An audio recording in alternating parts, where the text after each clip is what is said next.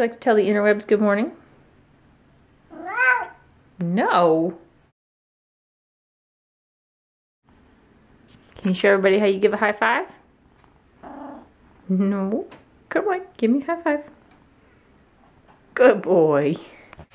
Quick store run for a couple of items. Let's see, some bananas for the hubby, some spinach, eggs, some fruit for the hub,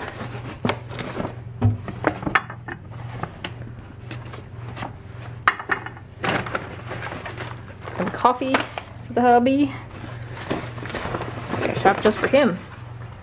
Spaghetti squash for tonight's dinner. And some chapstick. Ooh, the coffee smells good.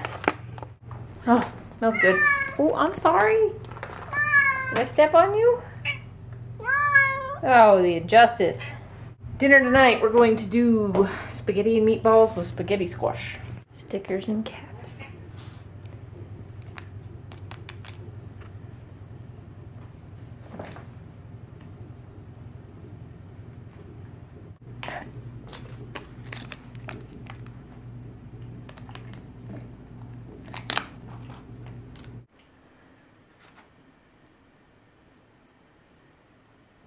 Okay, so this is what's going on.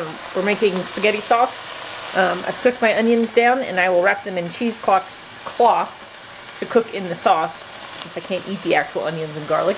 I got some bell peppers softening up. Then I'll add some tomatoes and a few seasonings. I got my spaghetti squash going. Over here we have meatballs going. We have a pound of venison and a pound of venison sausage that I made.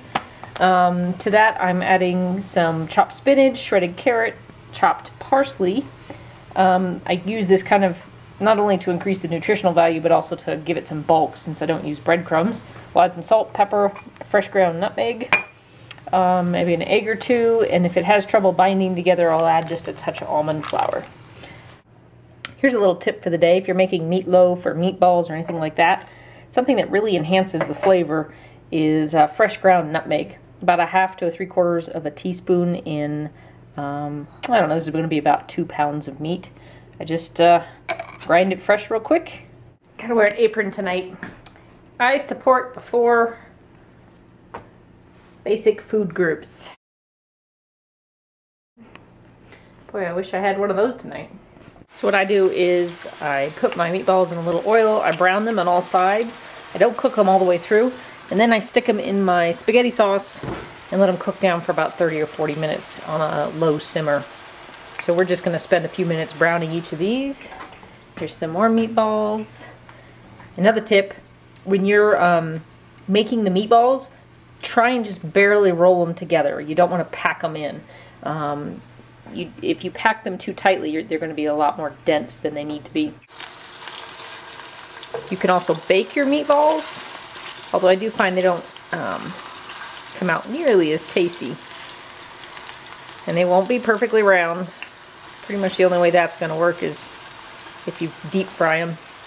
Alright, so all the meatballs are made. They're now in the sauce.